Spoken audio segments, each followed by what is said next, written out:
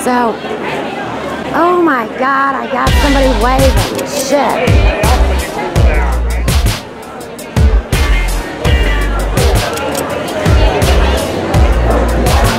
Love that hat, Bob. I know your hair is real. Hi. How's it going?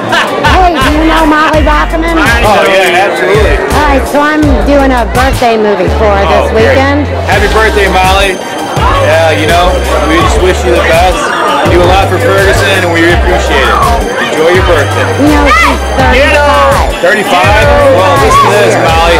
You've already hit your peak, and now you're going to go on the backward side of the peak, so just enjoy it on the ride down because it's not going to get any better. Did you see her dancing? She's But if you're a good dancer, maybe you're still on the upward swing. Now, let me ask you one more thing, because I don't know your name. Sure. All right. Do you have a message that you'd like to send around the world from Ferguson, Missouri? Something that could give mankind hope? Mankind hope? I don't know. That's a pretty deep question. Come on, very man. philosophical on a Friday night when people have been drinking and are intoxicated. I don't think that's a fair question. Okay. But I do have a message for the rest of the world about Ferguson. I've lived in Ferguson for the last 17 years. We've raised 4 children in Ferguson. We continue to raise our children in Ferguson. And you know what? Our children are thriving. So. I've lived in North County my whole life. Oh yeah, North County is beautiful. I grew up in Moline Acres, and I went to high school here in Ferguson at Lutheran North. So I'm with you, and I'm staying, and I believe in community. You know, there's a part of our community that runs, but there's a part of our community that stays, and I'd rather be with the part of the community that stays. You're the fucking strong ones, my friend. Absolutely. Yeah. Thank you. Thank you. I didn't mean to ask you that's too serious of a question. I apologize. It's all good. I'm just learning to be a journalist. Sure. And so I mess up. Hey, I know all about public communication. So you gotta ask the triplet. Is it like the questions in a series, like a triplet? Like you gotta ask like an initial question to break the ice. Then you ask a question that kind of in the middle. Then you ask a question that's over the top. I think that's all part of your. Is it not? Well, see, I've been a hairdresser my whole life, and so I ran a small business for 30 years. I don't follow rules very well, and I like to create my own circumstance. Sure. So it kind of sucks because a lot of people think hairdressers are like ding-dongs and goofballs, and a lot of people think journalists are too.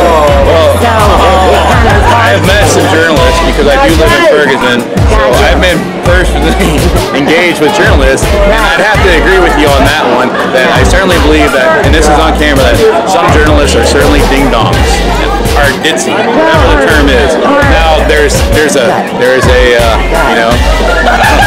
you know, every rule, you know, someone breaks every rule, but typically, the people that we've encountered, from CNN to Fox News to all the major corporations, they don't quantify themselves, I wouldn't quantify them as other than ditzy or ding-dong, that really don't have anything positive to say. All they want to do is, you know, make money and sell advertisements. I gotta agree with you, and see what's happened is that everybody knows mainstream media is puppeted.